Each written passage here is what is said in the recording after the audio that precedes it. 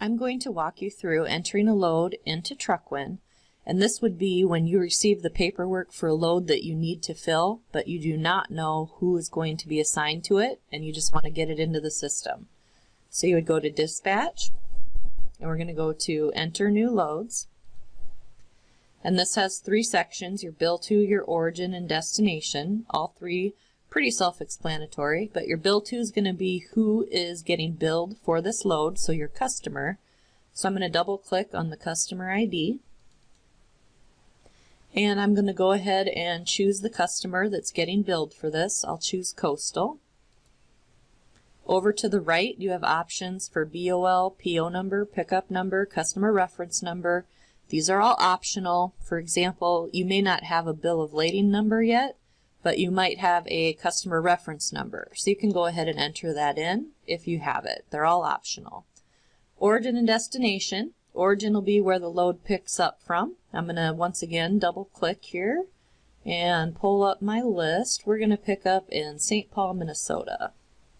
The destination, rather than using the customer list, I'm going to go ahead and just type a location in. You do not have to use the customer list for origin and destination if it's somewhere that you might not ever go again. So maybe you don't want to clutter your customer list with a bunch of locations.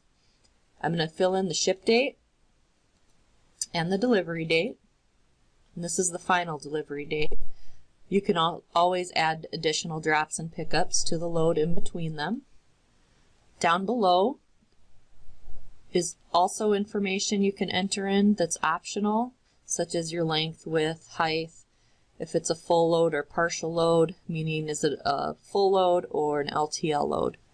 We're going to go ahead and hit Save Order, and that's going to populate all these buttons on the right hand side.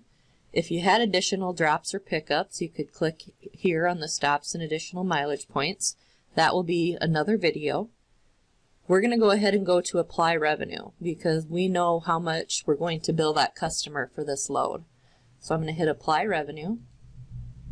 It's always going to ask me Add New Record. I'm going to hit Yes. In my billing method drop down, I'm going to click on C for contract, which would be a flat rate. I'm going to type in the rate. I'm going to hit Save and Exit. So now we have our basic information entered into the system, and this can sit on our pending board until we are ready to assign it to an actual driver. So I'm going to go ahead and hit Exit here, and I'm going to go to my pending load board,